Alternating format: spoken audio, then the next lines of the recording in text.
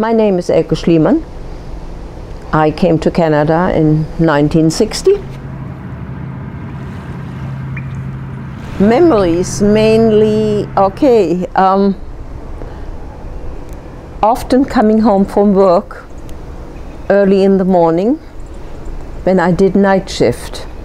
That is one of my favorite times. It was somewhat busy on Roncesvalles, but not too terribly busy, and you could always stop by at Vince's, and there the people that worked there and owned the store, they usually had breakfast together before the general public came. You could buy the fresh rolls and some cold cuts and could make yourself a sandwich later on. This is sort of my favorite food. We arrived by train on a Sunday and it was dead. Union Station, there was nothing going on. And really, when I looked outside, if I had the money at that time, I would have gone back right there and then. I lived just across the street there. On the first floor, there was a dentist who had rented the facilities there. And on the second floor lived the widow of the original dentist who had owned the whole building. And she had a friend living with her. And I lived on the third floor. There was a kitchen facing Roncesvalles, and then there was my bed-sitting room facing Constance, this area. I moved to the Roncesvalles area because I first of all liked it very much, and I think it was around 63. The atmosphere here and people being busy and talking to each other, greeting each other, not long chats, but okay, it was just a pleasant area. Around this area, the old country shop was there already, but run by the parents of the present owners. They were from pretty close of my hometown in Germany. They were from Hanover. I had trained as a nurse in Germany, graduated, and I had my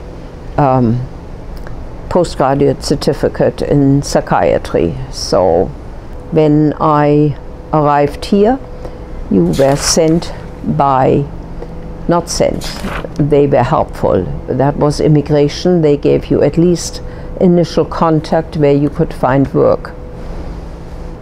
They did send the nurses usually into nursing homes, which I found quite hard to take. I had trained in a university hospital in Germany where anything that smelled the least bit chronic was not kept.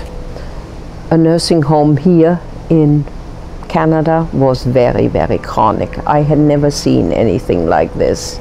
I didn't really particularly like it, so after about 6 or 8 weeks I said, no, this is not for me.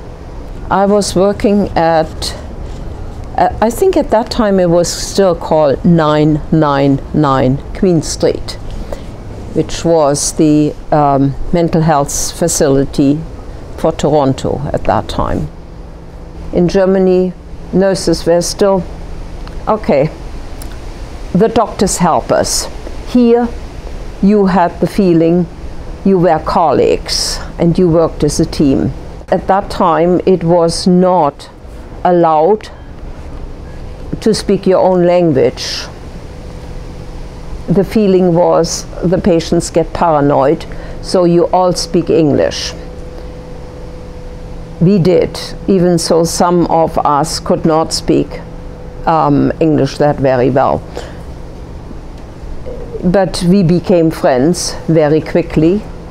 Quite a number of my friends lived also here in and around Roncesvalles area. We were also generous and always invited single men to our parties, particularly when you had somebody able to cook. that helped definitely when we had our own little parties, so we went out often as well. Further up here, there was definitely the theater was there, the Revue cinema was there already, and showed at that time quite a number of German films. It was very handy because you all lived in the same neighborhood, so even if you if it was late, you could go home by yourself. It was fine. In order to buy some liquor, I was 21, so I could.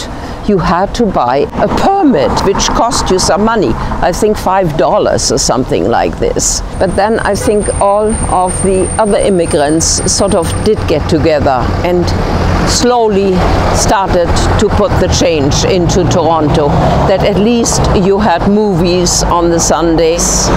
Very slowly the liquor laws did change, but that all took very much time.